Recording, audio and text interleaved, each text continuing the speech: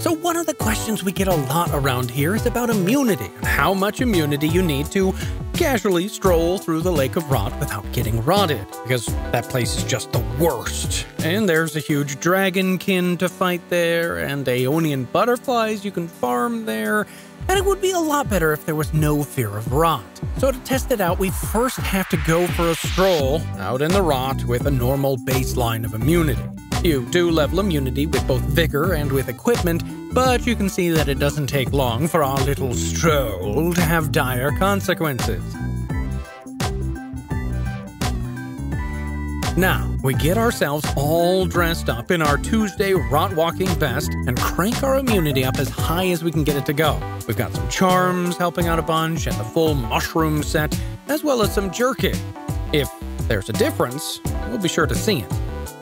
And there is indeed a difference, but not in the outcome, only in the delay.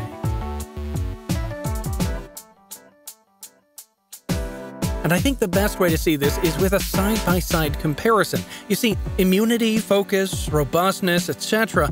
don't act like damage negation, where it takes off some of the rot or poison or sleep buildup before it gets applied. Rather, it only increases the size of the bar that needs to be filled before the status is prompted. Even so, having a high immunity only grants a few extra seconds of rot-freeness in the lake. For true immunity, however, you'll have to talk to our resident member of the Brotherhood of the Rot, Elpheus. Yes, the only way to be truly free of the damaging effects of the rot is to give yourself over to its embrace and stop worrying about taking damage. If the rot wishes you dead, you'll be dead, and that's a good thing.